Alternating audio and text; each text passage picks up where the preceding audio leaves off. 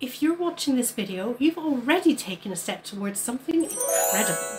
I'm here to talk to you about why we need to go further than resistance in the fight against transphobia. I'm speaking to you today as a non-binary person and someone who is keenly aware of rising transphobia in our society. I'm also here as a sister of perpetual indulgence, as a beacon of hope and change. The sisters have always celebrated diversity and supported our LGBTQ+ family. Together we embody the power of resistance and the magic of liberation. Our makeup and our habits, in more ways than one, signify the audacity to be ourselves in a world that would try to shame and deny us. But living under the shadow of transphobia isn't just my story, it's yours too. So this is my call to you. It is time to talk about liberation. You see, resistance is the bold stand that we take, the storm that we confront. But liberation, my darling, is radiant. It is the light that we seek at the end of this path.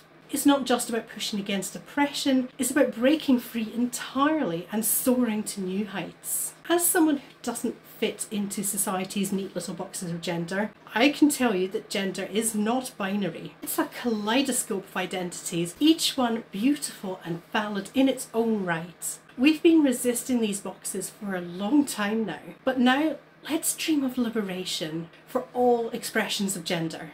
And yes, I said all. Trans liberation isn't just about us.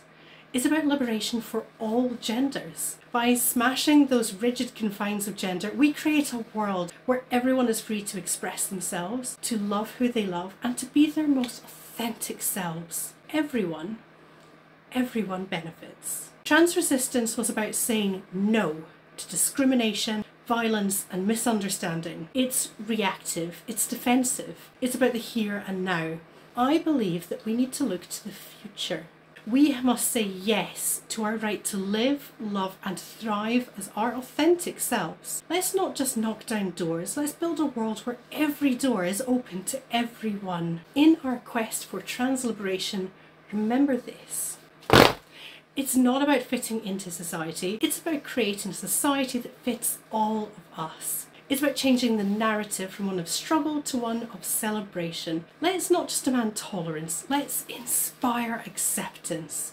Each of us has a unique role to play in this movement. We can't do this alone, but we can do it together. We can change hearts, we can change laws, we can change the world. So if you're watching this right now, you're part of the movement. Let's make trans liberation more than just a dream. Let's make it a reality. Let's march forward with love and hope in our hearts, and let's bring the world along with us. Let's take this journey together.